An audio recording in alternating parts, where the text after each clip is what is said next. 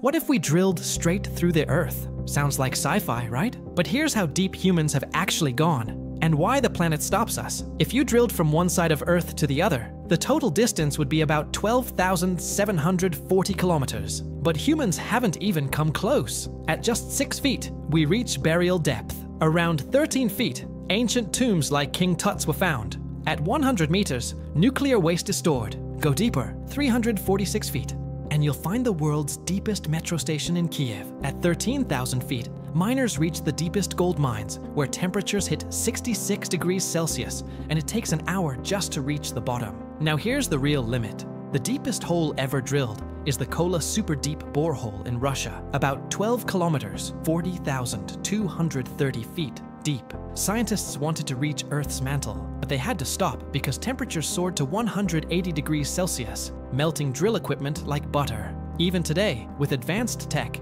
the deepest man-made hole is still just 12 kilometers, while Earth's core lies 6,371 kilometers below us. So the truth is simple. We're closer to space than we are to the center of our own planet. Do you think humans will ever reach Earth's core? Or is it impossible forever?